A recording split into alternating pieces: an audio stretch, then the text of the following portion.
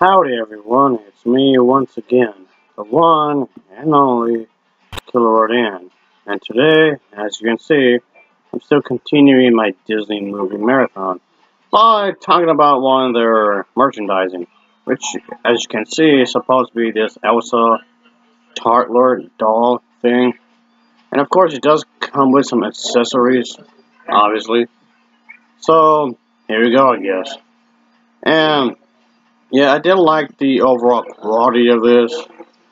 And yeah, it's maybe some good material. And whoever made this actually took a good amount of time structuring the face, the eyes, and got the colors pretty accurate. I did like the hair. It does look like she could actually be blonde like she was in the movie, of course. The hair itself, of course, is really soft, obviously. It's not those plastic hair, but actual doll hair. That's all off, of course, and that's pretty cool. And that's really nice there. And of course, the overall box design is actually really nice as well.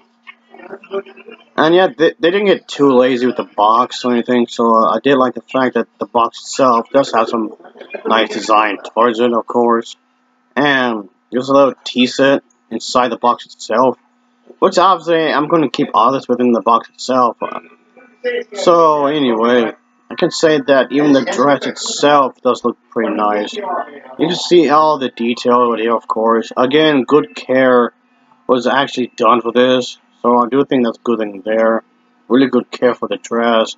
All kind of shades of blue, of course. Various shades of blue is on the box and on the overall toy set as well. That's good. So again, it showed that they just want to present this figure in a good way, which makes sense because when you think about it, Frozen became really popular, of course. I did like that, of course. The colors for this are nicely put together, giving it some gracefulness, of course. There's two teacups, two plates, two spoons, one doll, obviously, and one outfit, of course. One figure frame, of course, and one doll pair of shoes altogether. So yeah, there's a few several items in here, folks. The prices for this would vary depending on where you go, obviously. But this can be found in several locations if anyone's curious on buying it.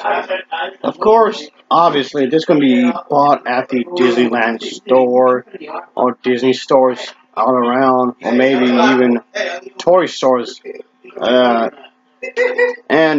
Altogether, this can be decently priced, I suppose. Again, depending on where you go. So there's that. I did like the overall set of this, folks. I mean, okay, maybe it doesn't have like that many items put together, but still a nice set nonetheless, of course. A solid toy, yes, for you folks. And I would recommend getting this if you don't mind spending some amount of money, because this toy isn't exactly cheap. Again, it does depend where you go, I suppose.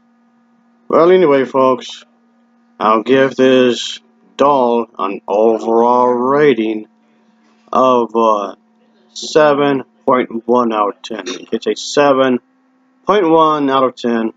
And of course, as always, thanks for watching and take care.